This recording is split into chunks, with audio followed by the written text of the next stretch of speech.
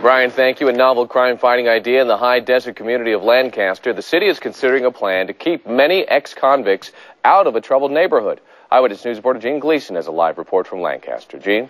Well, David, most people who have been here think of Lancaster as a quiet, high-desert community where the price of houses is cheap and crime is low, but unfortunately there is one neighborhood where the crime is not low, and the city council here is proposing to use a big city tool to deal with it. The neighborhood is called North Downtown. 24 or so shady streets where rents are low and gang and drug crimes are out of control.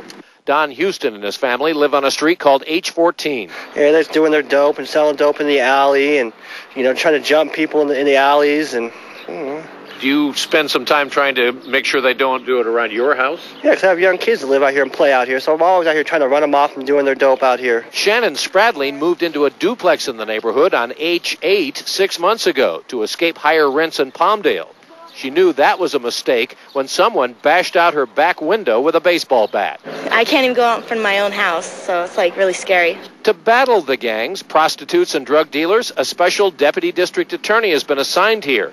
He now wants North Downtown to be declared off limits to anyone on parole or probation.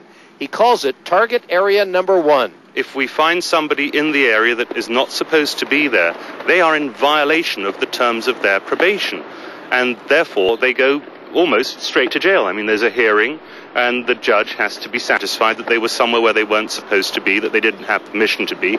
And that's it. There's no jury trial. Our resources are much more preserved, and in these budget-conscious times, that's a very important consideration.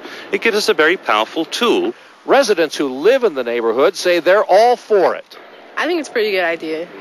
Yeah. You think it would help? Yeah, it would. It'd help a lot. To have a less concentration of possible crime, of things that could happen, because you have a less chance of people that might want to do it, it would definitely be better. I mean, just to give people peace of mind. Many communities have successfully gone to court and obtained injunctions to keep gangs and other lawbreakers out of specified neighborhoods. But the ACLU says what Lancaster is proposing to do is too broad and won't stand up in court. For the City of Lancaster to declare that anybody on parole or probation for any kind of crime can't enter a specific neighborhood clearly is unconstitutional. This proposal to designate North Downtown as the target area number 1 will come up before the Lancaster Council on May the 13th. Now, the ACLU said it hasn't seen the exact wording, but if it's as advertised, Lancaster can expect a challenge in court. Live in Lancaster, Gene Gleason, ABC 7 Eyewitness News. Back to you in Los Angeles. Gene, thank you.